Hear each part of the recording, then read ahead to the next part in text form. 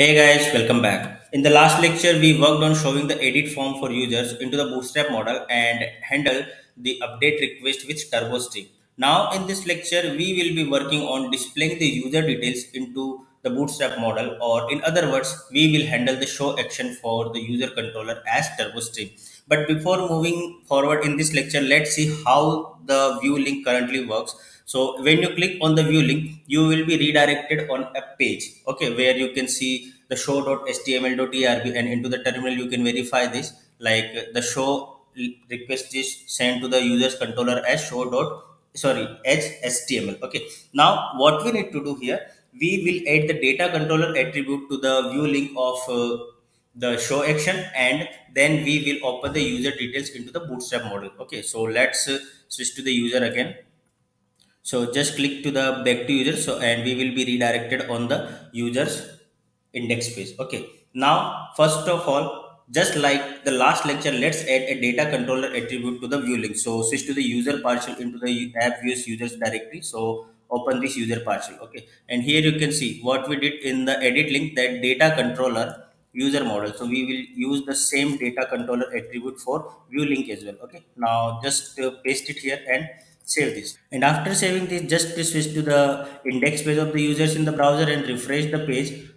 And after refreshing it, just inspect a view link, and you will find that our data controller attribute has been added to this view link. And as soon as the user model controller initialized, I mean the stimulus controller initialized, you can see that the data action attribute also added to this view link, which is click user models show model. Now just switch to the project again, and here you can see we created a form model for displaying the form into the bootstrap model. So similarly, we need to create another partial that will be user detail model. So just click a new partial inside the app view users directory. So and name this as, let's say, user detail model dot html dot erb. Okay, sorry, html dot erb. Okay, now in this lecture we need to implement the bootstrap model in the same way we did in the form model dot erb. Okay, so just copy this line and paste it into the user detail model. Just paste it here, and now we need to remove the render form from this line, because we do not need to render the form inside the detail model for users. We will display instead some data which represents the values of the users attribute. So just add the model body class here. So div class model body,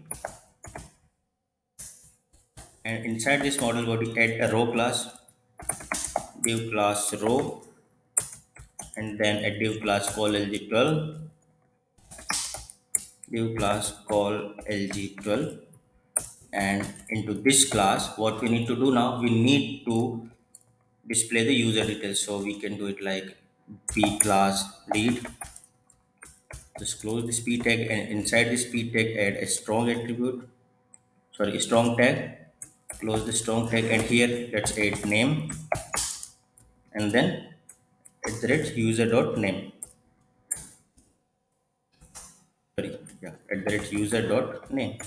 And then just copy this p tag to display rest of the attributes. And how, what attributes we have, rest that like email, and replace name with email here.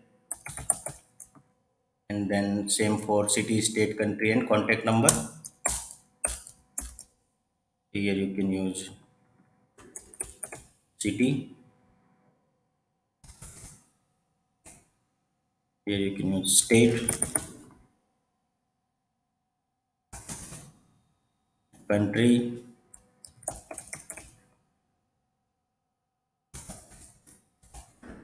and then contact, then value of the contact number. So just replace this name by contact number. Okay, save this. Now after this model body, what we need to do, we need to add a model footer class. And in that footer class, what we will add, we will add the button to close the model, which will dismiss the bootstrap model for us. So div class, you can add model footer, and inside this model footer add a button that will be button type button, and into that add a class. Sorry, this is the html, so we need to add, let's say, btn secondary. Okay, and then data bs dismiss, and then model.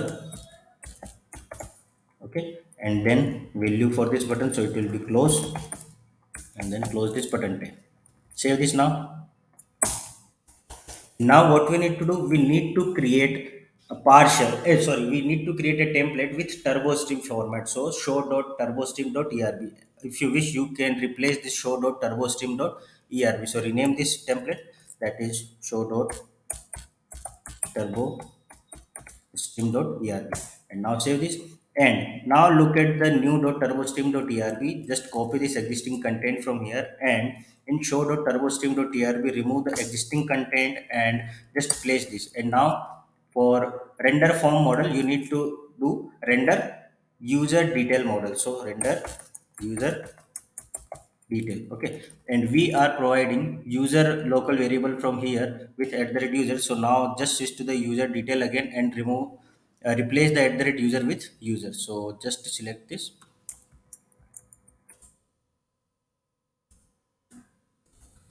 remove this @. Now we are done. So here you can see that we set the same model with, replace the same model with turbo, frame tag, remote model, target at the top. And here you can see the data controller bs model we added here. And now the details of the user, which showing the values of its attribute, and the model close button is already here. So, and that's it. Now switch to the browser and refresh the page. So switch to the users index page, close this inspect area, and when you refresh the page, now click on the view link of the user. And when you click on this view link, you can see the details into the model pop up. This is the user details. You can close this model as well. And now let's do one more change, that is, replace this create new user by user details. Okay, so you can use, let's say, user details. Save this, and now refresh the page again and see the output by clicking on a view link. So if you click on the first users, you will see the details of this user. If you click on another view link, you will see the details of another user. And that's it. Here, you might think that why I used the same model snippet at multiple places. For example, switch to the project again, and here you can see that we have some similar snippet of model into the form model as well, and we have the similar snippet of model into the user detail model as well. Okay, but I did this intentionally because I want you to refactor this duplicate code. So please try this lecture at your end and also try to refactor the duplicate snippet. However, don't worry. In the next lecture, I will refactor this duplicate snippet as well, so you can match your work with my solution. So stay tuned and let's meet into the next lecture. Till then, tata, goodbye, take care and stay safe.